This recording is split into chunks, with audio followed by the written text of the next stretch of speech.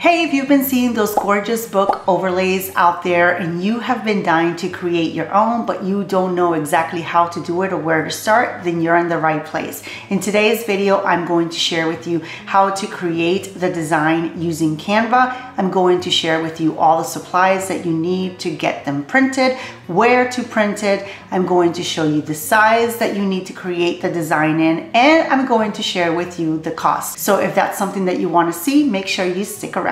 Before we jump into today's video, make sure you give this video a like, make sure you subscribe and hit the notification bell so you get notified every time I upload a video. So without further ado, let's go ahead and jump into today's video. So the first thing you're going to do is go to Canva, go to create a design and use custom size. The size of my book is 5.25 by 8. So I'm going to create the size just a tad smaller so that it fits nicely in the book. So for me, that's going to be 5 by 8 and go ahead and hit create new design. At this point, you can go ahead and upload all the images that you're going to use for your design. You can also use design within Canva. Just make sure that they are licensed for commercial use. So I am going to do a mixture of both. I am going to use my art and I'm also going to use images from Canva. So let's go first to that. I already have it here because I've done it a couple times just to run it through so it's nice and smooth for you guys. I went ahead and searched for Christmas background and this is the one that I settled on. I am going to set the image as a background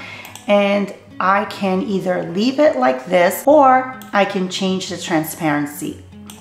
I believe I didn't really touch the transparencies too much in my design. I believe I left it like that and it still came out pretty light, as you can see. So I am going to set that as a background.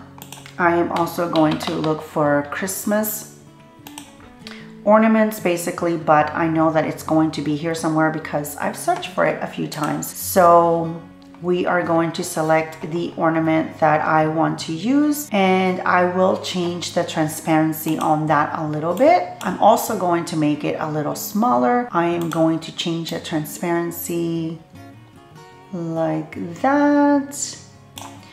And let me see, I wonder if I also messed with the, I'm pretty sure I did something with the filter. Yeah, I like that one. I mean, there are endless possibilities here with Canva, so really you can do whatever is pleasing to you, whatever you feel like doing. You can just take advantage of all the tools inside Canva and just design it as you want. As you can see, there are so many different things you can do. I'm going to use that one. Let's change the transparency just a little more. And then I'm going to go ahead and copy it and copy it one more time, and then now it's running across the top like so. Then I'm going to go ahead and use my art and remove the background, and I am just going to make it as big as I want just to make sure that it fits the page. Again, this is to your preference. You design it like you want, but this is how I want mine to look like. And for me, that is pretty much it. I didn't do much more than this on this particular design. I'm going to be designing other ones. And here's another one that I designed that I really liked. I did two different ones because I wanted to see the color. I did it in this color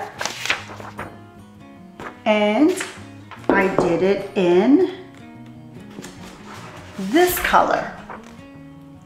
And I just wanted to see what they would look like, and I'm pretty pleased with the way it came out.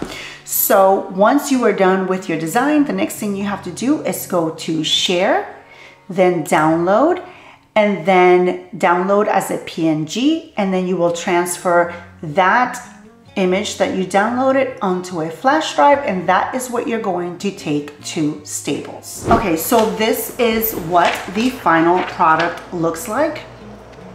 It came out adorable. I am absolutely in love with it, as you can see. So it fits perfectly inside the book like so, and this is what it looks like behind the book. It looks absolutely adorable. And what that paper is, it is this vellum paper. I got it from Amazon. I have it linked below if you are interested in getting it, or you can find your own. Either way, I just wanted to link it just for easy access for you.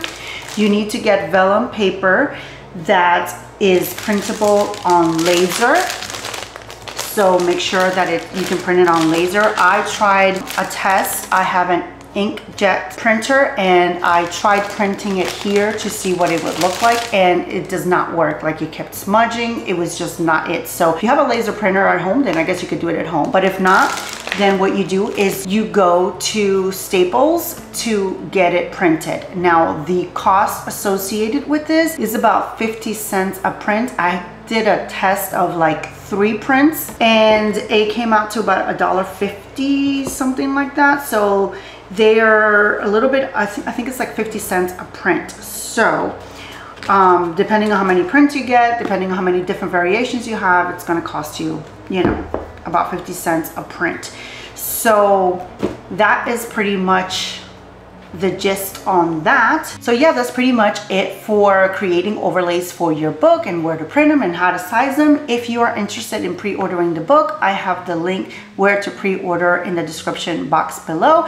If you like videos like this, make sure you watch this video next. And until next time, God bless you.